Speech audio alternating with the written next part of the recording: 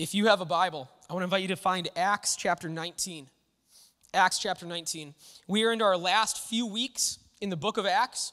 Hopefully this summer has helped you have a greater understanding of the early church and the way that Jesus has called us to live. He's called us to a different way of living.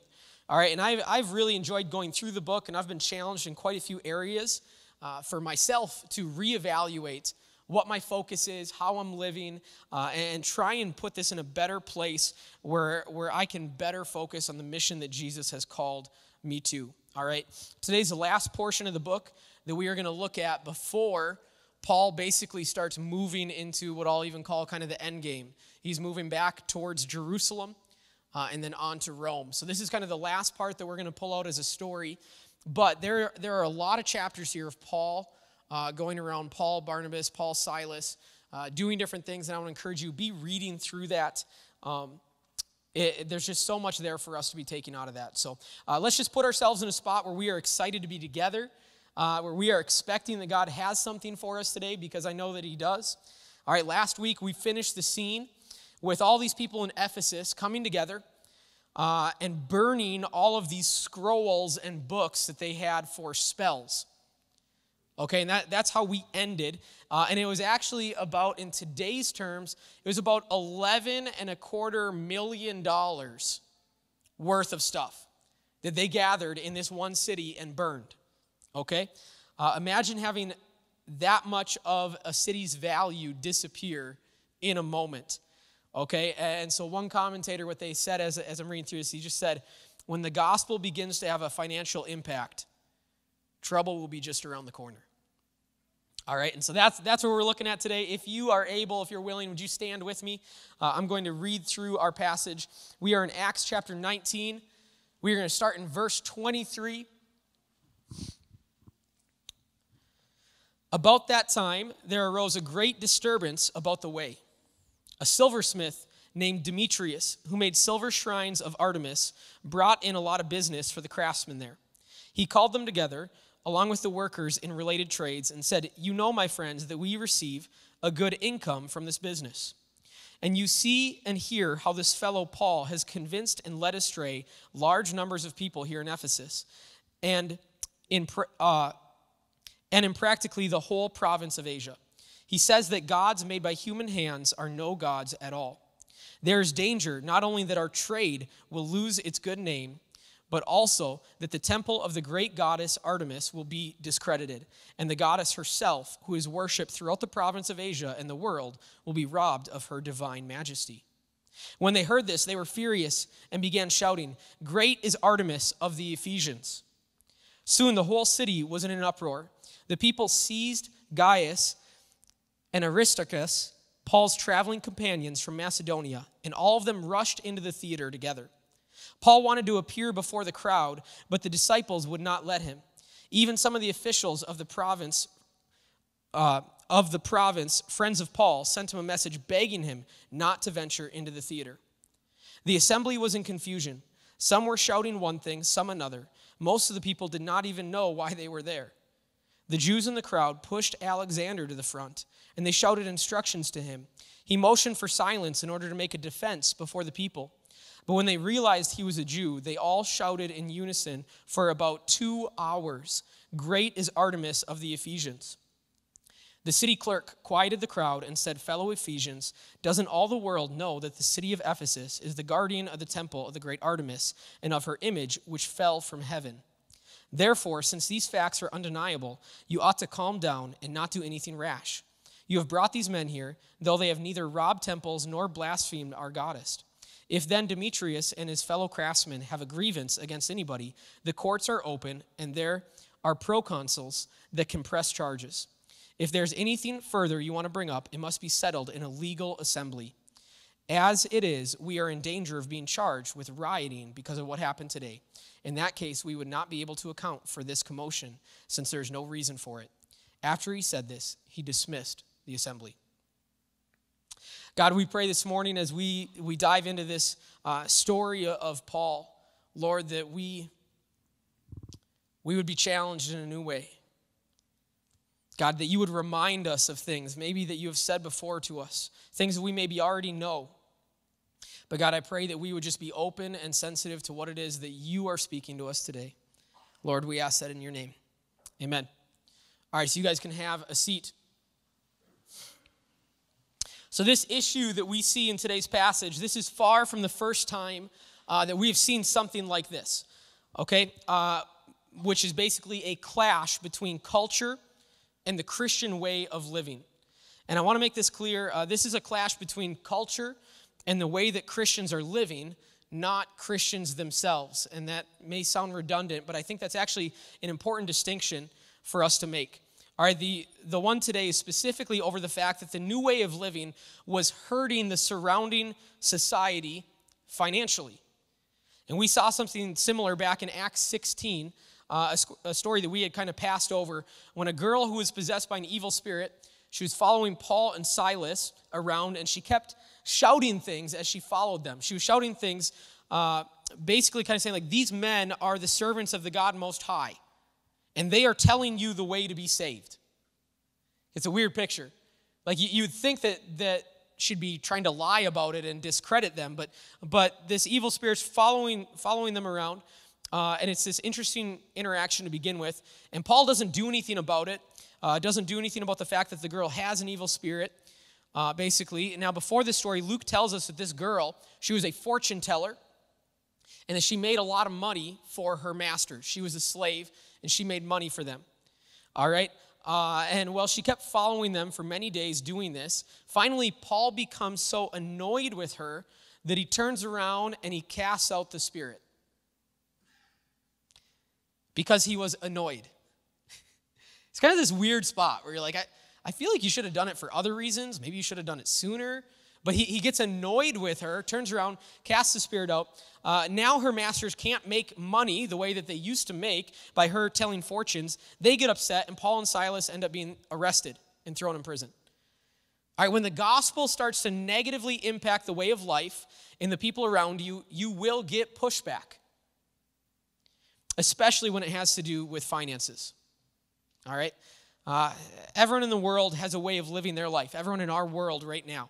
Sometimes their life is guided by something external, like religion or politics or some shared ideology that people have. Like, most people have some type of guiding, we'll call it compass, okay? For us, we believe this is the Holy Spirit, that this is God that is guiding us. Sometimes people are guided by more of like family tradition. Sometimes they choose to live their life just based off of whatever they think or feel, right? Like kind of the idea of like you do you, or just do what makes you happy. Kind of march to the beat of your own drum, like that type of idea. Now, there's always been discussion around this idea of United States and whether or not our country was a Christian nation, okay? And stick with me here. This may sound like I'm kind of going off on a tangent, but stick with me here. Now, when I've dug into the wording of some of these things surrounding the Constitution, it actually seems like the founding fathers were trying to make sure that there actually just wouldn't be one specific religious belief that would rule the nation. Because even when they came across, they were broken into different Christian denominations. And there was actually a lot of arguing between them. And they didn't want the government to have one specific one that would be leading them and saying, like, this is how you have to live, this is how you have to do things. So when they came, they actually put in there that there was no religious test that you could basically force politicians to go through. And now this was hard because there were actually some states that had this set up. And they had it set up so that only like a Protestant or a Christian could be kind of leading them and part of the government. And so the Constitution comes down and says, okay, we actually aren't going to do that. We're not going to have anything like that in there. And, it makes sense because the reality is, like, can a nation truly be Christian? When we talk about what is a Christian, like, I'm a Christian because I'm a follower of Jesus. I've committed everything. I've given my allegiance to him. And I think that saying a Christian nation, using Christian as an adjective is just kind of a weird thing. We say like Christian music or Christian radio, Christian movies, Christian, and we use it as an adjective. And I think that we've kind of done a disservice in some of this. Instead, what paints a better picture of what the founding fathers and our country as a whole was, they had agreed upon a moral and ethical code that people would kind of live their lives by. And I think that when we say that we are a Christian nation, that's more what it is. We look back and we say there is a shared group, like a shared value system, a shared moral, ethical code that really, for the most part, lined up with Christianity, because everybody that was part of this at the time, really, for the most part, were part of being a Christian. And it really was just kind of a do's and don'ts from the Bible. All right, like as a society, we agreed that we probably shouldn't kill people. We probably shouldn't steal. We shouldn't sleep with somebody else's spouse. We shouldn't, like, there was all these things, and everyone just kind of agreed upon this. All right, and that was the framework that everybody lived by. So in this world, being a Christian wasn't hard, because even if people didn't agree with you about God or how to specifically worship him, they agreed with you on about 95% of everything else that you believed in, because of the shared values that everybody had. So we go along, and things were easy for people, and living your Christian life really didn't ruffle any feathers. Now, over the years, things began to change. Less people in our country consider themselves Christians, but for the most part, we still held on to a lot of those same moral beliefs, those Christian beliefs. But then when less and less people were Christians, they started to ask, well, why do we believe that?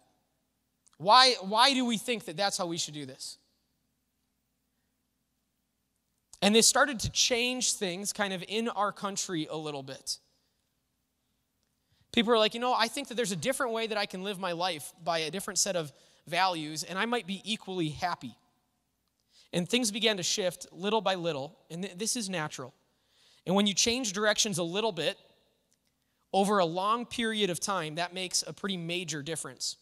All right, now, I think that Christians would have or should have noticed the difference sooner, but the reality is I actually think that as culture was shifting away, I actually think that Christianity was also shifting away a little bit from where we should have been. And slowly over time, we didn't notice this as much.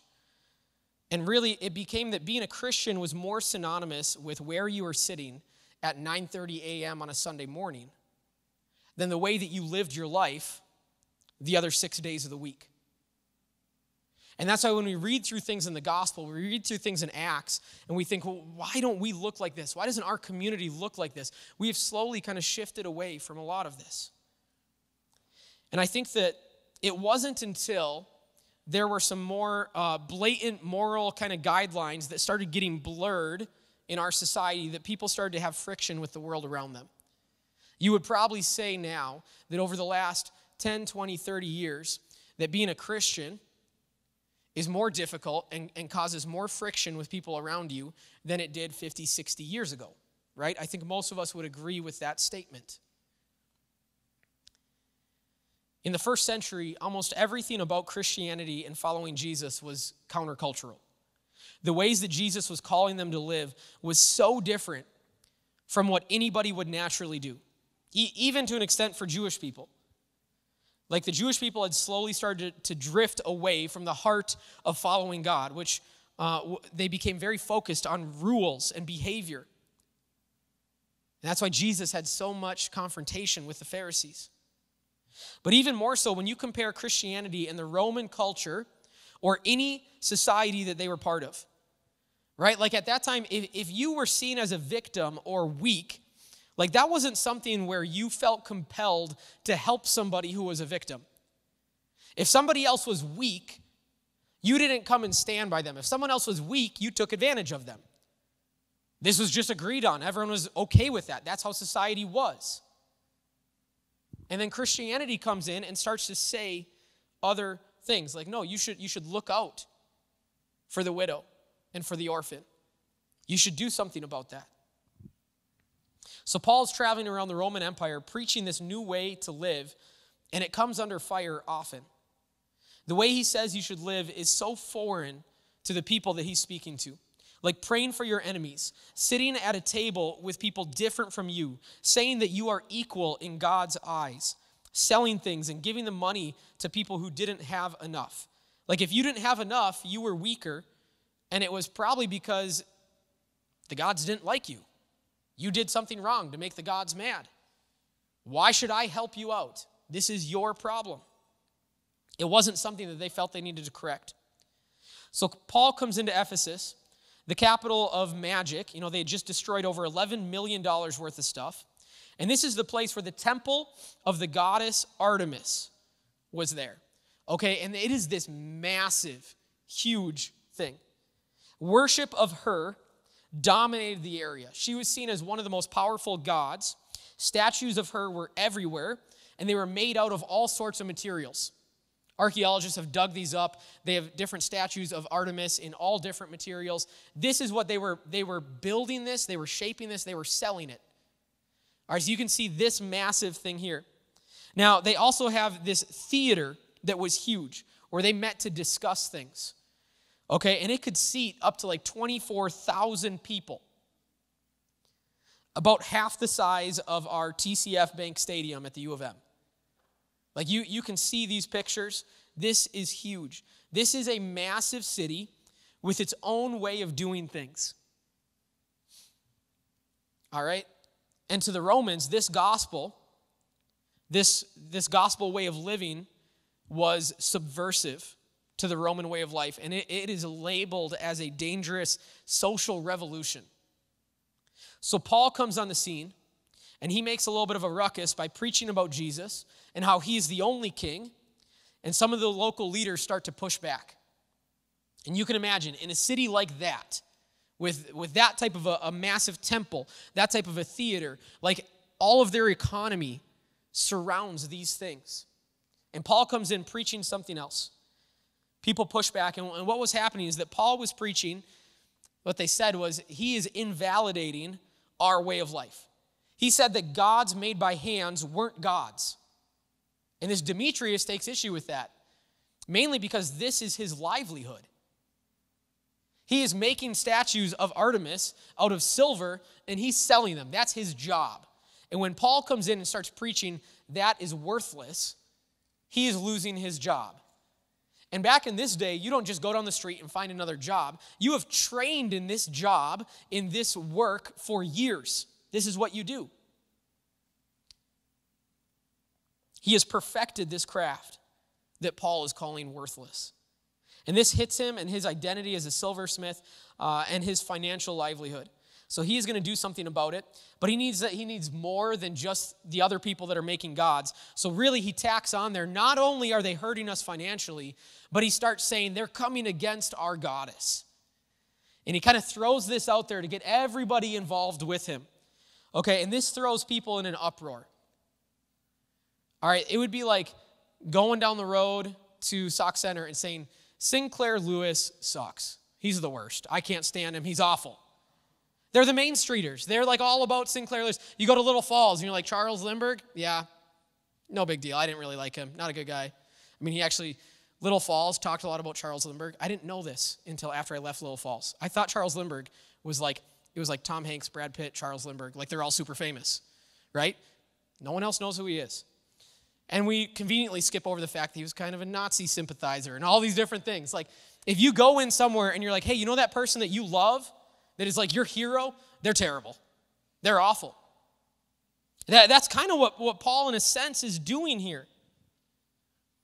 And this throws people in an uproar because you have now insulted their way of life. And they grab some of Paul's companions, and the crowd grows as they walk down the street, and they are just shouting, and they are shouting. And it swells, and they head to this massive theater.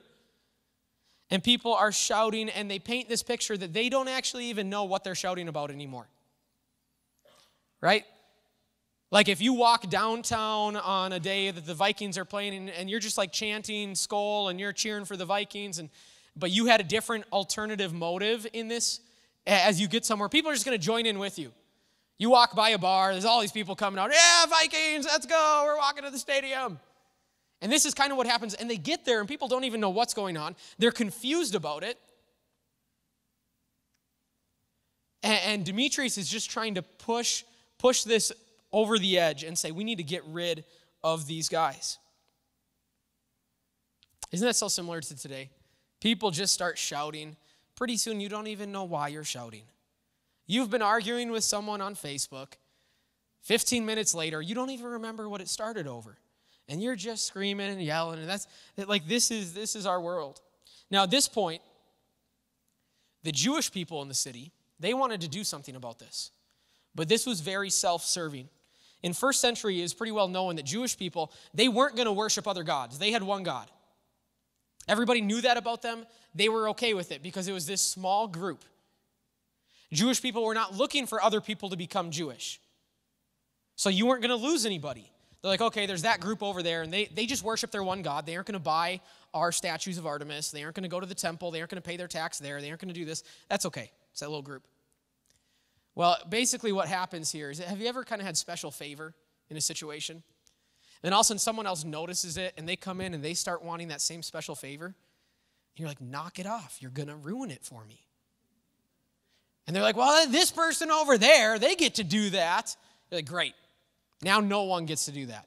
This is what's basically going through the minds of the Jews right here. And they see this, and they see them pushing back, saying, Paul doesn't want to have to buy things. He's saying people don't buy those statues. They're going to ruin our special status. So they take a guy and they put him forward basically to be like, hey, let them know we're different from them. Don't lump us in together. And their guy gets up there, and everyone in the room finds out he's Jewish, and they're like, no, get out of here. And they just kind of push them aside. All right, and then finally the city official comes forward to quiet the crowds down, and he speaks. And he starts talking about Artemis and how her image came down from heaven, which seems weird to us. There's some historians that have looked, and it looks like there was a meteorite that landed close to Ephesus in the near past. And basically, they went out and saw this meteorite, and they're like, it's the goddess Artemis. It's her image. I mean, she must have been a kind of homely-looking god, I guess. It's a meteorite. But they put that out there, and they're like, see, she fell from heaven. No one can argue with this fact. And then he starts talking about Paul, and he says, hey, these guys actually, they haven't done anything wrong. They haven't robbed our temple. They haven't explicitly spoken against our God in a way that would be blasphemous. If the silversmiths have an actual complaint, they can take them to court.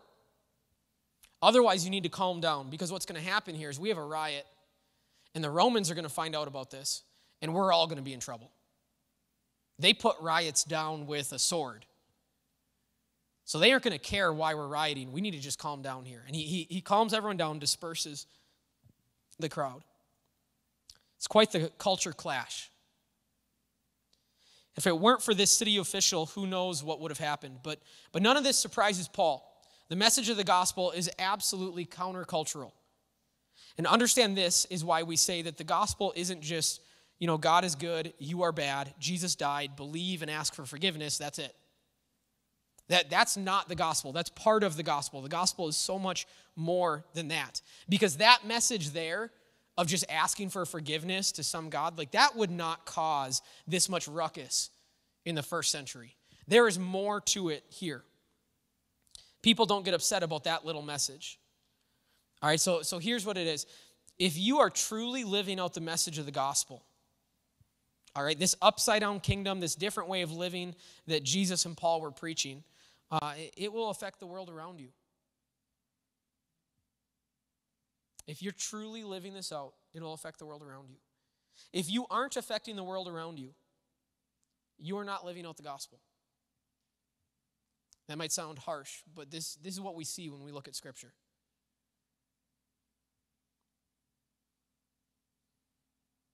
When we live this way, it will cause friction. Now, part of the problem today, though, is this. Too many people think that just because they are a Christian and they have friction in their life with the world around them, that it must be because of the gospel. All right, that's not the case always. Sometimes, not always. It's kind of a square is a rectangle, but a rectangle isn't a square. Right? Paul was having issues, but when it came down to it, the city officials said there really isn't anything that he's done wrong. He's pointing to Jesus. He's saying there's another way to live. He isn't attacking us. He isn't stealing from us. He isn't putting us down with his words. He is just pointing to another way to live. Too many of us today, we don't control our tongue. We don't think about what we are saying and how we are saying it. And we needlessly offend people. And then we sit there and cry victim like it's because I'm a Christian. No, it's because you're a jerk and you don't control what you say. They aren't mad at you because of Jesus. They're mad at you because of you. And just because we have truth doesn't mean that others have to listen to us. That's a really hard thing. When you're sitting there and you say, I have truth, I know what the answer is, I know what we should be doing. People don't have to listen to you. And just because you are saying something that is true doesn't mean that you're saying it in the right way. We did a whole series on this, I think last year, maybe it was 2 years ago already. We just called Truth Plus Love. That's what Scripture says. That we need to have both of those, truth and love. And I think we are called to conduct ourselves in a way that points people to God, both through the words and truth that we speak, but also in the manner in which we say it and the actions that surround it. Okay, you can't point to a loving God while screaming at somebody. It just doesn't work. I started today kind of talking about this idea of a Christian nation. You know, whether you believe that's how our country started or not, or, you know, for me, I just kind of think like that there was this shared values that we had. I think we can all agree that we no longer are a Christian nation. Like we probably shouldn't consider our country this. And I think a lot of people, especially, a lot of Christians, they see that as a negative. But I don't. I want to share with you a couple of reasons real quickly that I think why this isn't a negative. All right? I think there are things that this does for us that are beneficial for us. For one, I don't want people around the world looking at our country and what happens here and thinking that that is representative of Christianity. And you might think that doesn't happen. When Emily and I lived in Duluth, our neighbors 2 doors down were from Kuwait. They were devout Shia Muslims. We became really good friends with them. And I remember one of the first times we went over to their place and sat with them, we said, hey, so, before you came, like, what did you think about America? Like, well, sex, drugs, and rock and roll. I'm like, all right, yeah, that's kind of how we branded ourselves in the 80s, so you got that. I said, okay, well, what did you think of Christianity? Sex, drugs, and rock and roll. Because actually what they said with America is they said sex, drugs, rock and roll, and Christianity. That's what they knew of America. And they lumped all of those together. Because when they defined Christianity, that's how they defined it. Come to find out as we talked more and more, they're like, you're the first people we've met that fill in the blank. Like, we lived our lives in a way that was very similar to the way that they lived theirs, morally. The more Christianity can distance itself from any culture that is not living in a way that worships Jesus, like, the better. We need to distance ourselves from that at times. All right? I think another thing is this breaking away also helps because it really forces people to choose. Like, you can no longer just kind of walk the middle of the road. You have to choose. Am I going to live as a Christian, or am I going to live in a way that matches with our society? Because they aren't very similar anymore. And I think that's a good thing. For years, people said that they were Christians, and I think they identified as that just because it was just a title to them. It was the status quo. It was the social norm. And I don't think that, these studies that come out and say, like, Christianity is shrinking, I don't think Christianity is shrinking. I think that people just, basically, it was no longer easy and normal to just consider yourself a Christian. It was more easy and normal to consider yourself nothing. So I don't think we actually lost a lot of Christians. I think we lost a lot of people that were just Christian in name. And I think in a way it's good to make us kind of choose and realize where we are.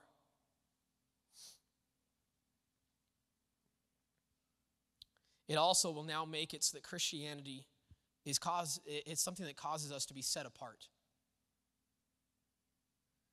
We don't blend into the culture around us. This is always what God's people were supposed to do. You see that through the Bible, that we're called to be set apart.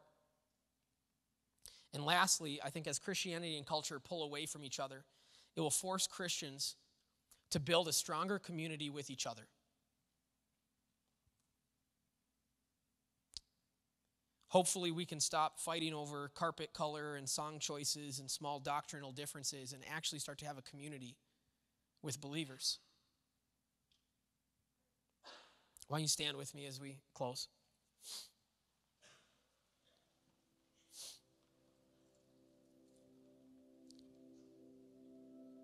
I think as a persecution, which let's be honest, we don't really have firsthand experience for the most part on what persecution is. We may say that we do, that we have people that kind of come against us because we're Christians. The reality is we really don't have much. But as persecution grows, each one of these things will actually grow as well. We will have to grow closer as a community. We will look more set apart from the world around us.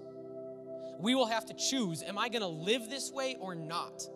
Like baptism, I don't think we realize this. Baptism in that day, in the early church, you were not allowed to take communion with the church until you had been baptized. This was not a legalistic thing. This was a safety precaution. To get baptized is to go in front of everybody and say, I'm a Christian. And you lose your family, you lose your friends, people might start trying to kill you.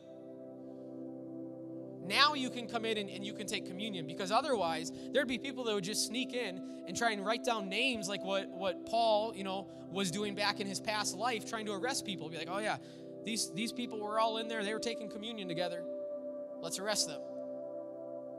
Like as persecution rises, we will have to make a choice. Am I sold out on this or not? And this kind of like in the middle of the road, mediocre Christianity is going to continue to disappear.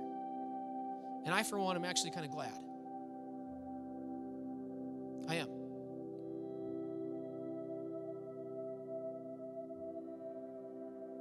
If we are living the way we've been called to live, we will have friction with the world around us. The important thing is that the source of that friction is Jesus, not our arrogance or stupidity or brashness. I want to love people in a countercultural way. I want to give my money away in a countercultural way. I want to pursue God's kingdom over my own kingdom, over the kingdoms of this world. And I probably need to look at some of the areas of my life where I resemble the world too much. Areas where I have let a slight drift over time really pull me away from what I am called to. I need to be spending time reading His Word, diving into the stories and teachings of Jesus so that I can actually understand what I am called to do and how I'm supposed to do it. And I can't let other external influences like politics push me to believe one way or the other, or become too close to a culture that looks nothing like Jesus.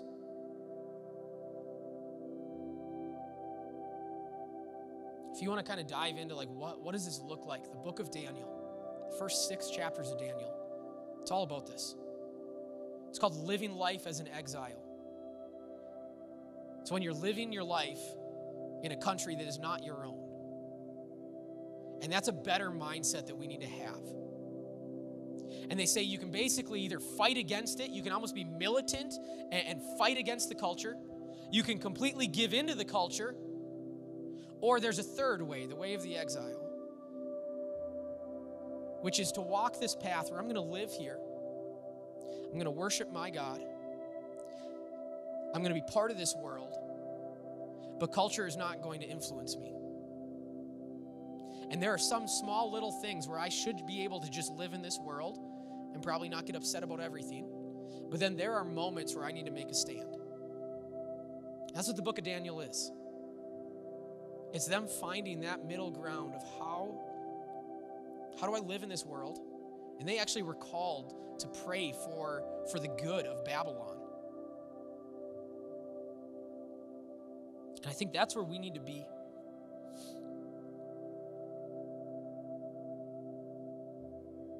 So here's the challenge. Stop and think about the culture that we live in. Think about what a typical person's life in our culture looks like. the goals they have, the things that they want to succeed in. Does your life look the same or different from that? And now you need to take a step back and then kind of process that. Are those similarities actually bad? Or are they okay? And what areas do I probably need to look quite a bit different from the world around me? How do you find the balance in this?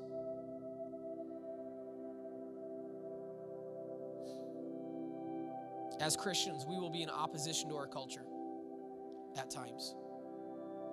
But let's make sure our opposition is rooted in Christ and not just some pet passion that we have. When we live our life, let's live where the only thing that we can be accused of when people are pointing fingers is that we're just pointing to a different way of living. I want to just kind of close us in prayer. I want to challenge you. Jump into the book of Daniel. Read through Acts. Read through parts of these stories. We are called to look different. We have become too comfortable and too at home in the world around us. God, I pray this morning, Lord, for strength. God, for wisdom and discernment.